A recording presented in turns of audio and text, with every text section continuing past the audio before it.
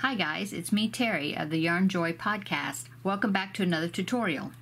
Okay, so I had a few people ask me how I attach my backpack buddies onto the little clip, and so I thought I'd do a short tutorial showing you how I do it. Okay, so for the backpack buddies, I use this clip right here, and this is a 1.5 millimeter, I think that's what it's called.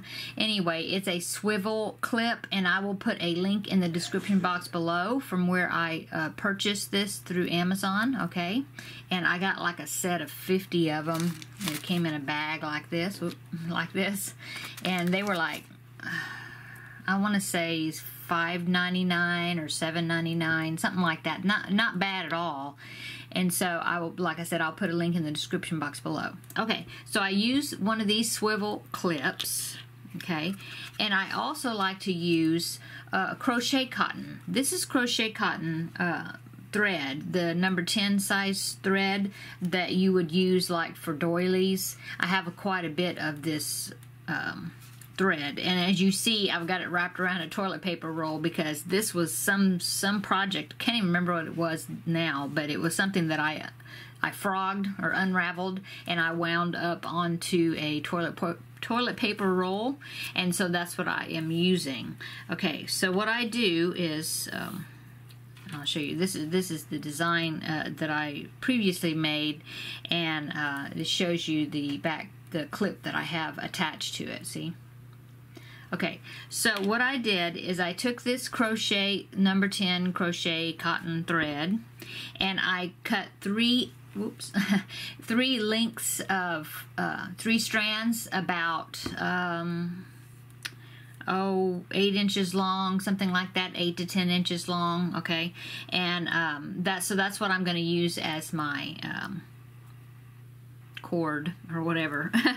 I also have this plastic container that has got this lip on it, and that helps me to have something to clip my clip onto. So anyway, I clip it on the container like that, see? And now that I've got my thread, the strands that I need cut off, I put that into it, and that just kind of helps stabilize it, okay, weight it down. Okay, now I take my 3 strands and I insert it into this loop at the bottom. See that? Just like that. Okay, now what I'm going to be attaching to this is this project that I just started. It is a bumblebee.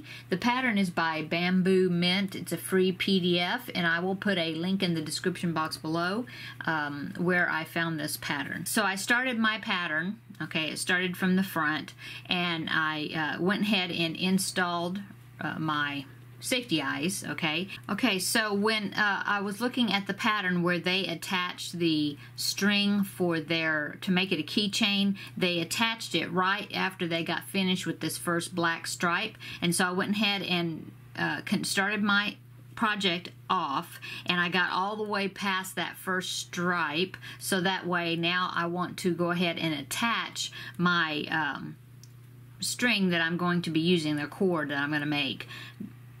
So that way I can knot it on the inside before I stuff it and seal it off, okay? So I work the pattern until I'm to the point where I want to attach my cord. So now I'm going to make the cord.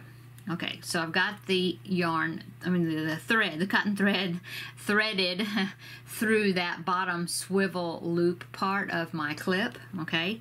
And so now what I want to do is I want to divide, because I've got 3 strands on one side and I have 3 strands on the other side. So I take 2 of them, 1 strand from each side, like that, put them together, okay?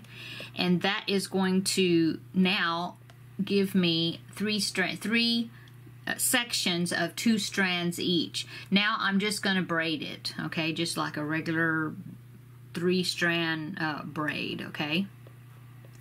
So however you like to do your braid.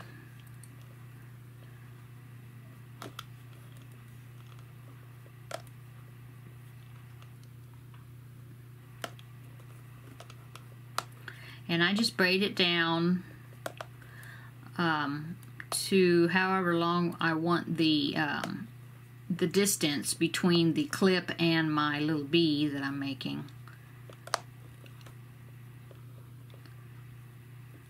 I don't really measure it. What I mainly would do is I just kind of use my finger, and I usually try to get it the length of the first two joints of my finger, and call it good. Okay, so just braiding it.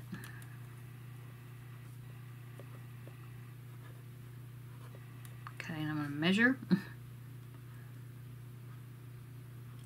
Looks like I want to braid it a little bit longer.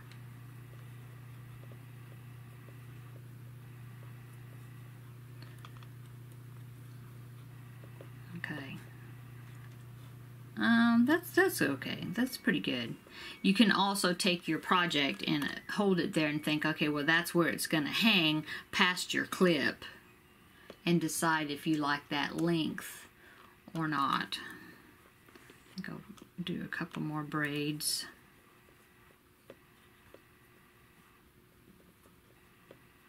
Okay, now let's see. Yeah, that's good. Okay, so now what I'm going to do is take this middle strand and I'm going to separate it back into 3 strands and 3 strands. Okay, and now I'm going to take my bee and I'm going to start in the center, because I want to make sure that it's lined up, kind of centered between the 2 eyes. Okay, and so I just follow that up,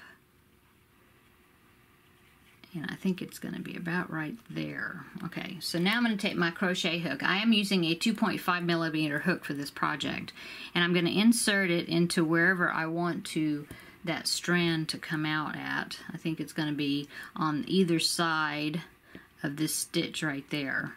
Okay, so I loop this cord, that one strand of the 3, around the hook, and I want to pull it through to the inside of my bee. Okay,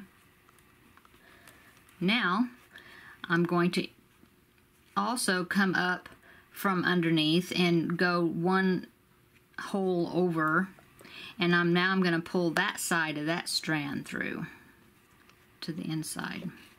Okay, now turn my bee over, and now I'm just going to tie it into a knot, both sides.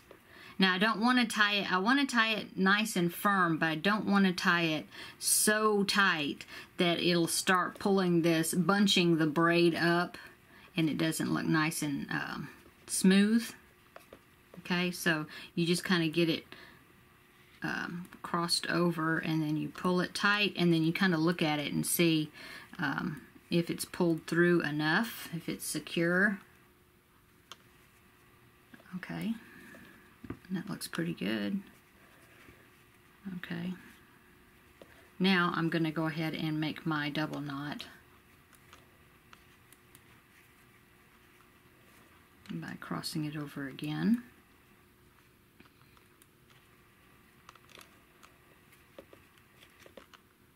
Okay, and now all you do is you just tuck those strands inside there. Okay, and you look at, see how it's attached, and if you like it. Okay, now I can go ahead and unclip this from the container.